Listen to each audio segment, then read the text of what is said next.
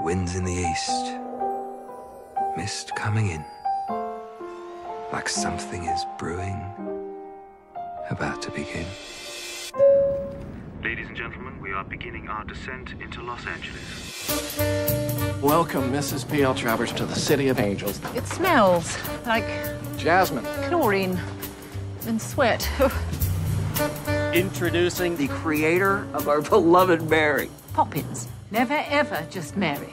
Now, where is Mr. Disney? She's here.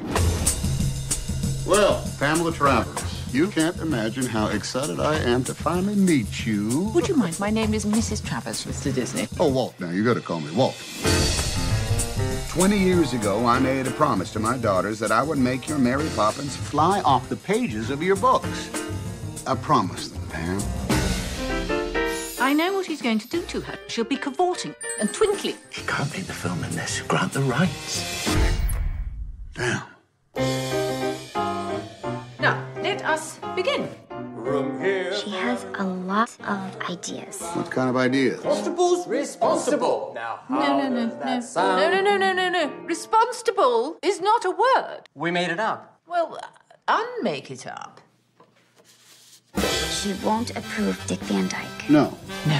The Ventus house doesn't look like that. No, it's all wrong. It's all wrong. Stop! Mary Poppins is not for sale. I won't have her turned into one of your silly cartoons. Says the woman who sent a flying nanny with a talking umbrella to save the children. You think Mary Poppins has come to save the children? Oh, dear. Mrs. Travers, what am I missing here? I'm wondering what I have to do to make you happy.